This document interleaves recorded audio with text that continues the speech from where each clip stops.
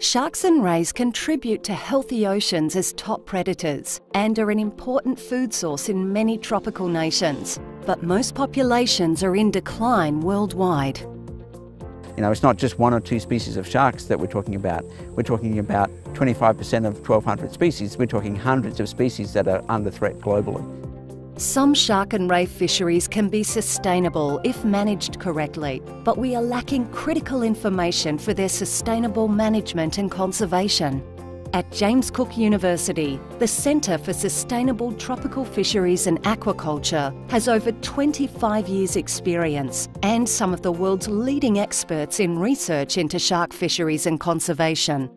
There's three things that come to mind immediately. Firstly is capacity, secondly is expertise, and third is track record.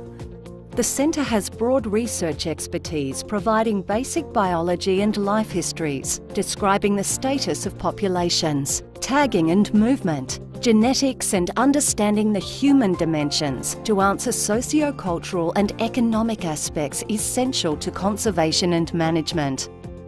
But also using things like eDNA, where we go out and take water samples and can work out what animals are there. You know, ultimately managing fisheries is about managing people, it's not about managing the fish. And so understanding the role of people in fisheries and sustainability is a really key important part of what we do. The Centre has strong relationships with government and conservation agencies. And we all have a very strong grounding in management and applied research. You know, we do science to solve problems. We invite you to work and collaborate with us to learn more about these fascinating animals, so fisheries will be sustainable and sharks and rays will continue to add their beauty to the oceans of the future. And you see a shark swimming underwater, it is poetry in motion.